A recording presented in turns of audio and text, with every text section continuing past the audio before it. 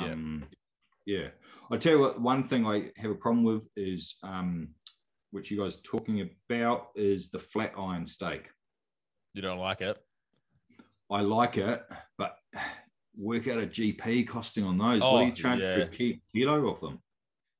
I couldn't even tell you. I don't price them up. Yeah, but they're cheaper than the rest of them, but there is a lot of trimming that comes off of it 100%. Like by the time you got the gristle out of the middle and then you trim it up to look pretty, there is like my boss says every time he does them, he goes like, what am I doing? And that takes time to do them as well. Yeah, like if you think you're paying, like for our prices, we're buying, might be paying $14 for sirloins or $13 for sirloins. Cross cuts, you're going to pay oyster blades, that $9.50, $10 mark.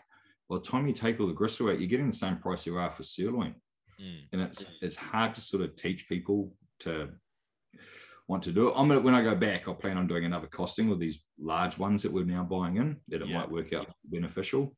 But yeah, because we get them off the body anyway. It's like we have them anyway.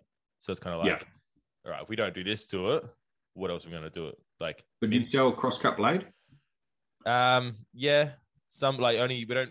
If we put it out, like Chuck and Gravy sells more so than that, and people will go for that because they see that gristle and they go, I guess they don't think that's going to cook down.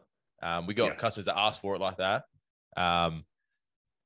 But yeah, this is, I guess, we kind of started doing it, and we sell them like it.